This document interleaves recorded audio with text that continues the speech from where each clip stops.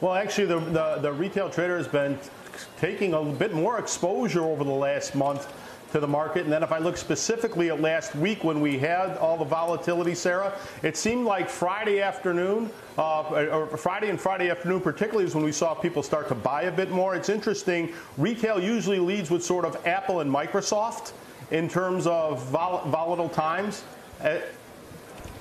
as the stocks they want to go to. And in this case, it took until Friday until people really started to buy those. So we didn't see the what we see in the past, where aggressive buying pretty much immediately. So what else were they looking to buy? So some of the other names they started to buy. Interesting, DraftKings and AMC, two stocks that I know you guys talk about a lot. When they got under 32, we started to see clients, not necessarily new clients, Sarah, but we saw a lot of clients adding to their positions overall. That didn't hold true for GameStop. We did not see buyers. In fact, we started to see a bit more sellers in terms of what they were doing in GameStop, which I thought was pretty interesting overall.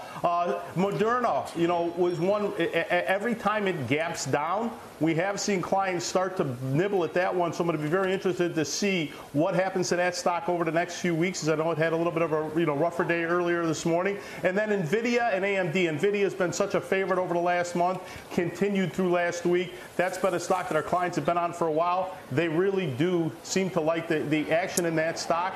And, again, one that a lot of people have sort of, over the last few months, put a lot of money into their portfolio on. JJ, over the last month and the last week, were your clients overall net buyers or net sellers of U.S. equities?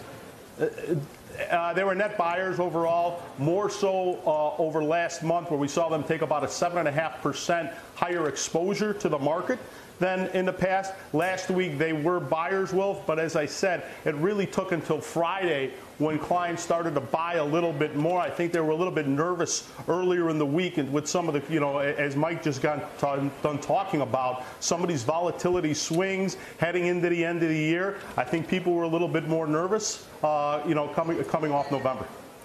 Are they buying into the weakness in Tesla? It's interesting, Sarah. Tesla, sub 1,000.